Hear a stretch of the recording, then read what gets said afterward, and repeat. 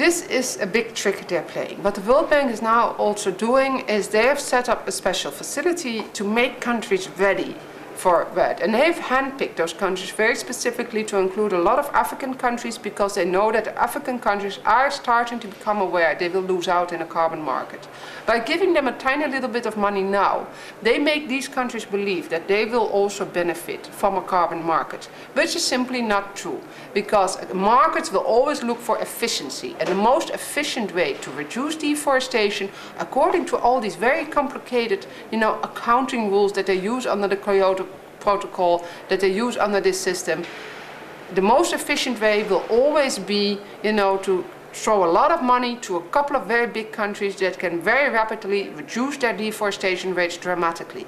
Those are the few bad guys. Basically Brazil, Indonesia, and maybe one or two other countries. The African countries, etc., will lose out. And within countries, under the same logic, indigenous peoples, women who've conserved forests will lose out. They will only get peanuts, tiny little bit of grants, from forest funds. While under a market-based system, the big flow of money will always go to those actors that have been destroying forest until now, because they can reduce deforestation. And please, we're not against forest conservation. We're certainly not against, people conserving their own forest, and also not against the kind of principles in which those people, get incentives, get subsidies, get, recognition.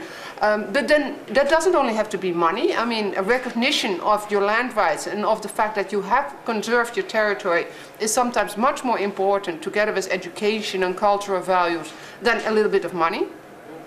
That really works.